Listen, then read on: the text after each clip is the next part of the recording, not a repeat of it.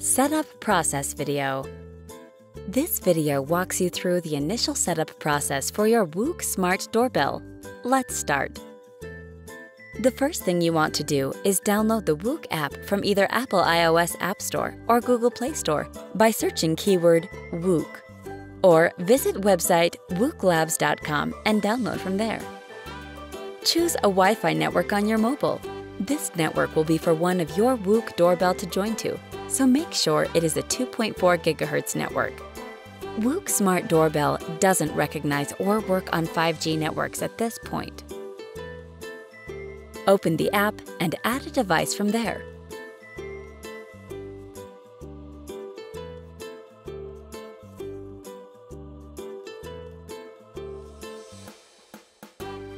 Now, let's start by linking the power plug to the chime and plug the chime into a power outlet. If everything is connected correctly, your chime will begin its initial setup process. Once it's finished, the chime will say, "System ready." It can sometimes take up to 30 seconds for the device to be ready. Then press the Set button on the right side of the chime for more than 3 seconds until the light on the chime to turn green and start blinking. Wait for the audio sound, "Ready to pair." Now proceed to the setup process in the app. We highly suggest you grant access to the WUUK app when it asks for permissions. If you do not allow the WUUK app to access your Wi-Fi information or location, you will have to type in the Wi-Fi name manually. In the app, select the Wi-Fi network for your WUUK doorbell. Type in the password and make sure it is correct.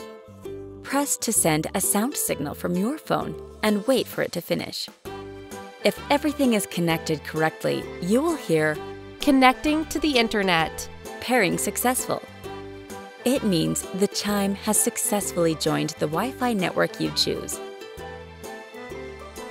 Name your WUUK doorbell, for example, Jessica's Front Doorbell.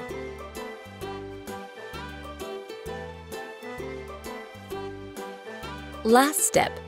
Power up your WUUK doorbell by long pressing the power button on the back of it and wait to hear, "Hello, WUUK." Now, you can either place the WUUK doorbell at your designated location or move to the installation instruction video.